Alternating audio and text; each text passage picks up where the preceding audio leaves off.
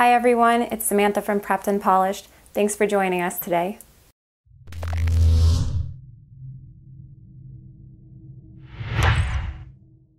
Today we're going to go over 3 tips for last-minute studying for the SAT chemistry test.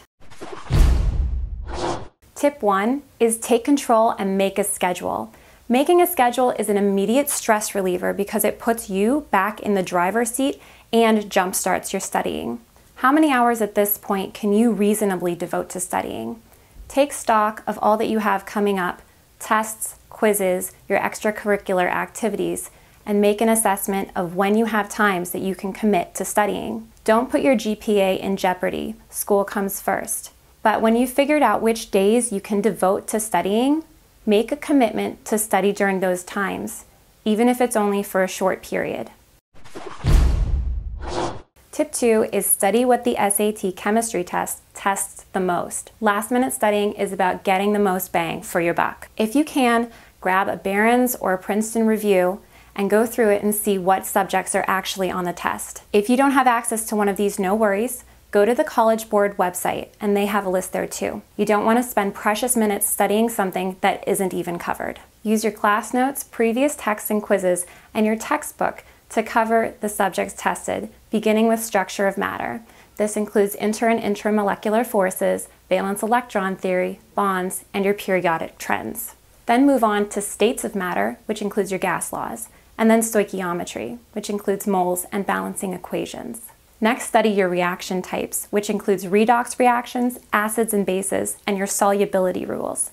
Then move on to descriptive chemistry, which includes your properties of common atoms.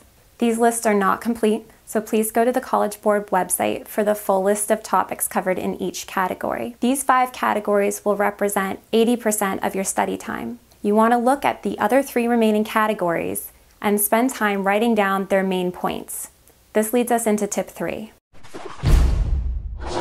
Tip 3 is don't just read, rewrite, and redo.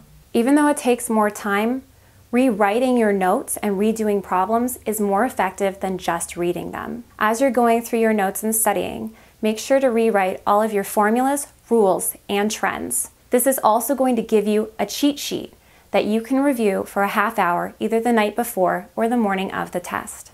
Redoing problems will also keep them fresh in your mind and help you move quicker on test day. Just remember, short-term or last-minute studying is a time to review the concepts that you already know, not learn totally new things. You're going to probably encounter subjects on the test that you've never seen before. The College Board created the test knowing that students will not know all of the topics covered during the test. Therefore, you can still miss a few questions and get a perfect score. Remember, you've mastered most of these concepts in your classes already. An organized review will help you get your studying under control and get you prepped to do your best on test day. If you like this video, give us a thumbs up and subscribe to our channel. For more information, you can visit preppedandpolished.com. Thanks for watching and good luck studying. You're going to do great.